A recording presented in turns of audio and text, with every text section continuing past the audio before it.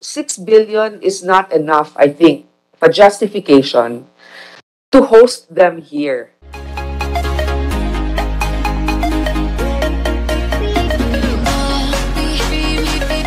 This is a good point to study.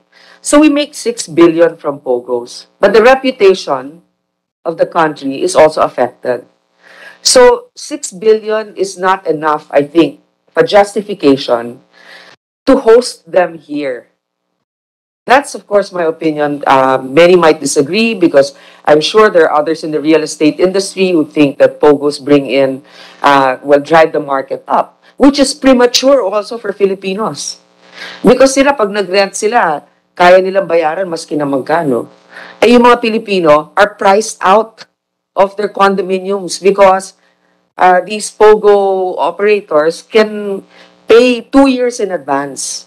So I mean, it's good for some, but 6 billion at what cost socially for our country? The income generated from POGOs is about 1 billion to less than 2 billion pesos a year from the revenue of taxes being paid from POGOs. Do you think it's worth the social costs? Because if we have a policy of no POGO whatsoever, then it will be harder for illegal POGO operators to operate.